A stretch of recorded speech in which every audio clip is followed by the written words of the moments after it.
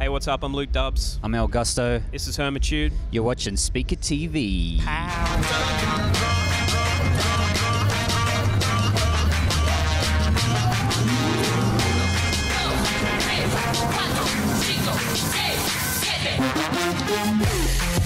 Yes, we have.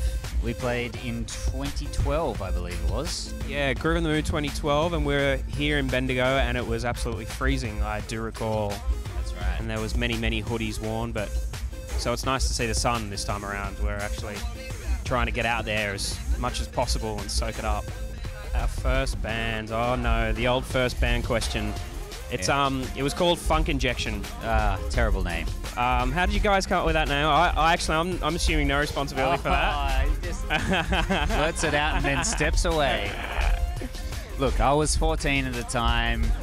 I think it had to do with fuel injection, didn't it? Yeah, I saw it on the sidecar. I thought it said funk instead of fuel. It was a good kind of platform for us, and it also ended up being a hip-hop band with Urthboy called Explanatory a few years down the track.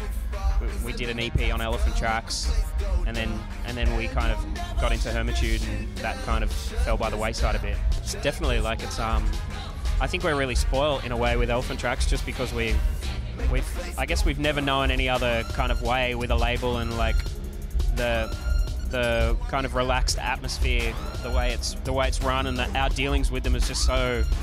It's kind of like just hanging out, really. It doesn't feel like you're going to have a meeting with the label. You're just kind of going and having coffee with a friend or something.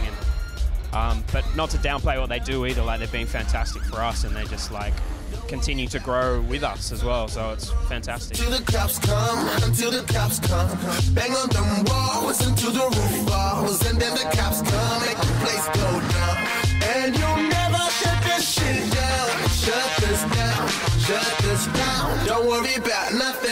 Turn up them drums, make the place go down.